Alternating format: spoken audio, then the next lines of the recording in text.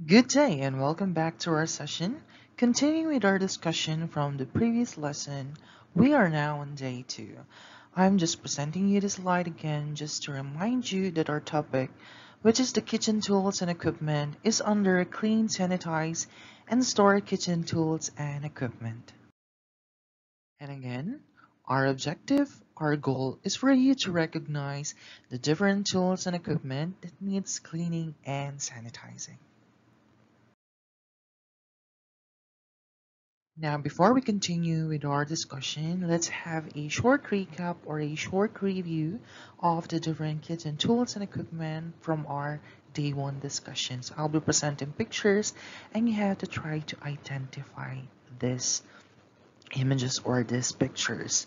So you can use a paper or you can use a notepad available in your computer, then we will answer them afterwards. Okay, so try to identify the following tools. I'll give you 30 seconds to answer.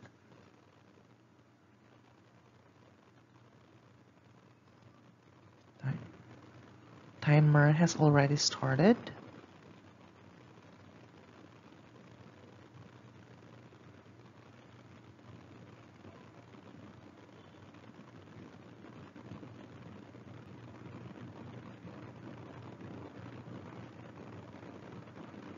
5 seconds. Okay, time's up. So let's start first with the first tool over here. So we have here, what do you call this one? Okay, so if your answer is a garlic press or garlic press, you are correct. This one, yes, this one is a thermometer scale or a meat thermometer. Next one is a potato masher. Next one is your grater. And the last one can be called as a kitchen shear or a shear alone. You did a great job. So moving on to day 2 of kitchen tools and equipment. This is just a continuation from our previous lesson, so let's go. Okay, so moving on to our day 2 discussion, we have here your wire whisk.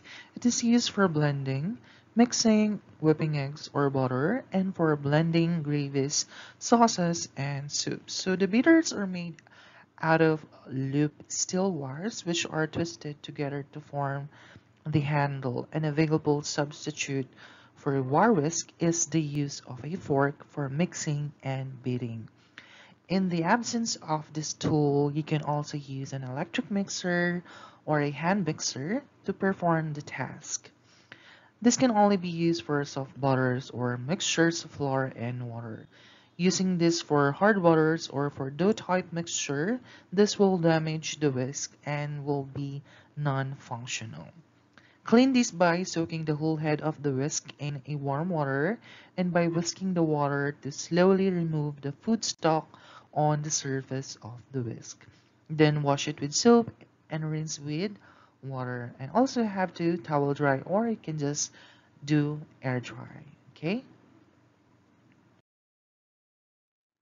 Next is a tong. This tool enables you to grab easily and transfer larger food items such as your poultry or meat.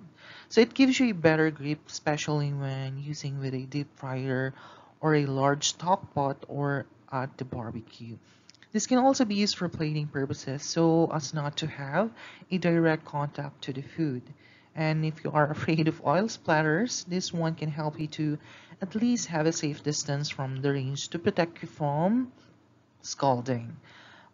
It can also be used for cooking foods such as fried chicken, fried fish, or fried meats.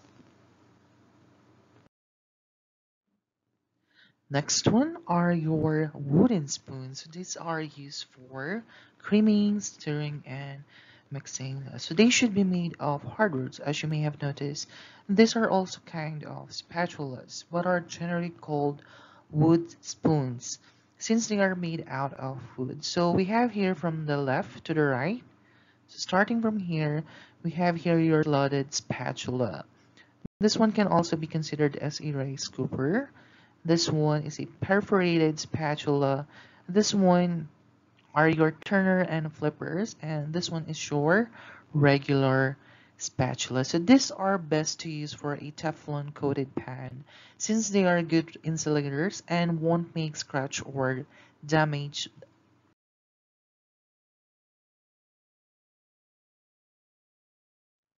Now, what is the name of this tool? Clue: this is not a knife. Now this one is your straight edge spatula. This is used for leveling your ingredients when measuring and for spreading frostings and for sandwich fillings. This is usually utilized in baking, but is also used in cookery for sandwiches. This tool has a straight edge, ideal to level the icings or frostings on cakes. The blade is not actually sharp, but it is dull. The handle to the metal base is slightly elevated and not totally straight. Next one is a household scale or a weighing scale. It is used to weigh large quantity of ingredients for measuring rice, flour, sugar, meat, and vegetables in kilos up to 25 pounds. Is a French knife. So here are pictures of different knives. Among the three pictures here, which do you think is the real French knife? Is it the first, the second, or the third one? 5 seconds.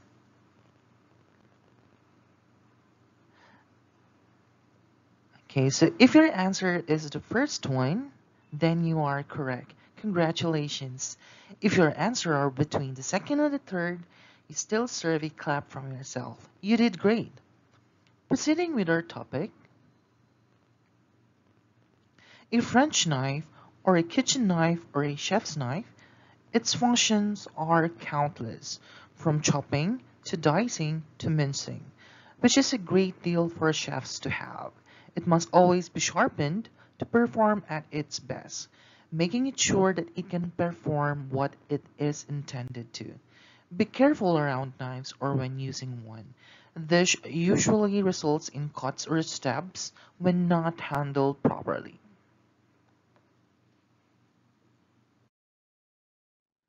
Next one. This one is called a citrus knife. So what is a citrus knife? You do not normally see this kind of knife, but this one is used to separate the sections of citrus fruits such as pomelo or oranges. In the absence of this tool, a normal knife or a bare hand can be used to perform the task. Is the fruit and salad knife, which is used to prepare vegetables and fruit. So these are made out of hard plastics or metals coated with colors. Coating is to avoid rusting or darkening of the blades if dealing with citrusy foods. They are also prone to breakage and the coating will not last long if used in different food items except when using it for its general purpose. They are very similar to the hard and plastic rubber knives, but these are only for fruits and salad making. Next one is a paring knife, which is used to core, peel, and section fruits and vegetable. It also comes with a lot of names, such as carving knife or a small knife. So blades are short, concave with hollow ground. This tool is generally used to peel fruits and to create garnishes for decorations.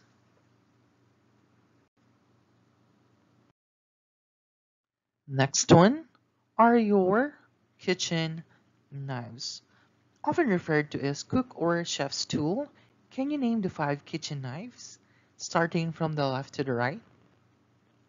Okay, so the first knife is called a serrated knife. For hard breads, the one with the sawtooth-like edge for cutting. The second one is the French or the chef's knives. Already been discussed, multifunction knife. The third one is the deboning or fillet knife for filleting your fish or for deboning meats and poultry. We also have the next, which is the paring knife, and the last one is the bread or your butter knives. So these knives are typically set in a knife rack, including the emery board or stick to which they are sharpened.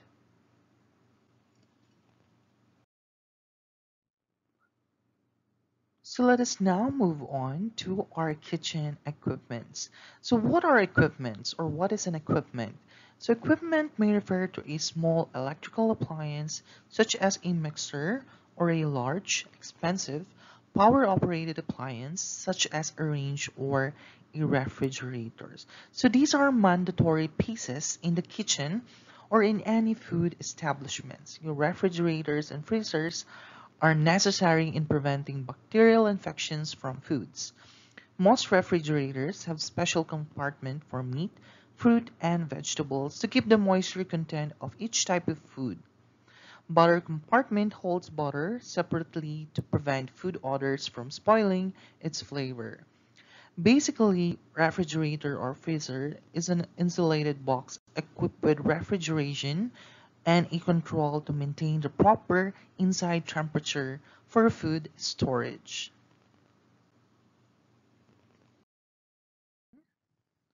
Is an oven. So this uses an enclosed heat for cooking, baking, heating, or drying, most especially for baking purposes.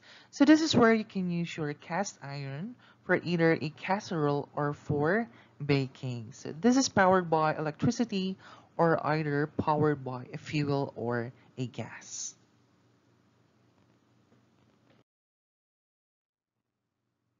Next one is a microwave oven. So this uses a heat wave that cannot be seen by our naked eye to heat foods or to slightly cook a food. Not necessarily for cooking since it is not designed to really cook a dish but just for heating purpose. Many hacks you see on Facebook, YouTube's or TikTok are somehow manipulated or some just works. Considering safety, avoid using this for cooking.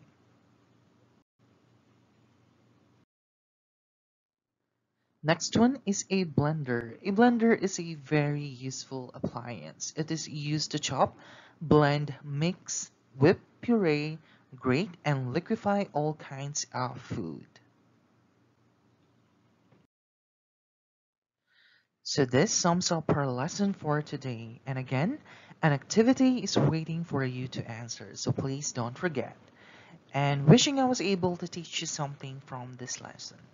Thank you and have a great day.